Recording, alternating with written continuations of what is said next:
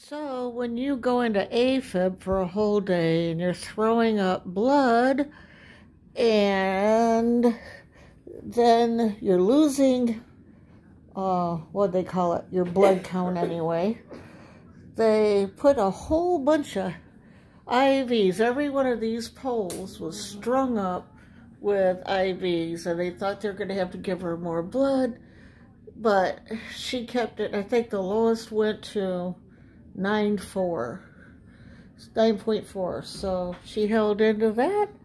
That was her big thing. She gets to go home tomorrow, and of course that was full of, she's still wired up, but they got it on a different thing now because it's right here in her pocket. And then here's her PICC line right there. Shannon could show you. And she has 1,000,000 braces, and there's another IV, plus all the heart monitor leads she's got on, but they got it in the pocket right now because she had to be put under, and she had to have a camera run down her throat and everything else to check out the bleed. The bleed stopped, and did find out she's got gallstones, but they're not blocking nothing.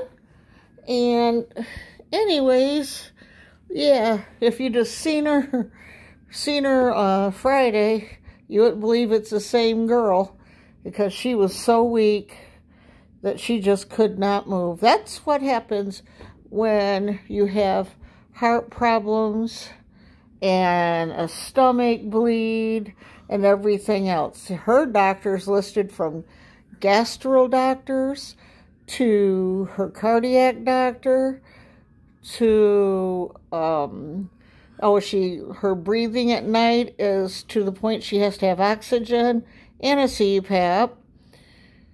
But all of this, let's see, the gastro, pulmonary, heart doctor, and then there was another doctor, and I can't remember what the heck he was. Oh, the lung doctor came in, and yeah, we were busy, but no mental health doctors. No mental health doctors. But she's doing better, and we are going to go home tomorrow. Thank everybody for their prayers and their well wishes and keeping in contact with me.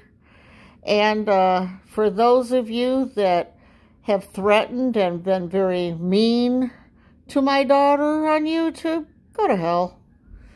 Anyways, but thank you everybody, because everybody was so kind and keeping the prayers going, and we pulled her through. So you guys did a great job. So thank you so much, and peace out everybody. Thank you for praying for Shadow. Love you all, and you don't know how much you all really mean to me. All you good people. Anyways, bye for now.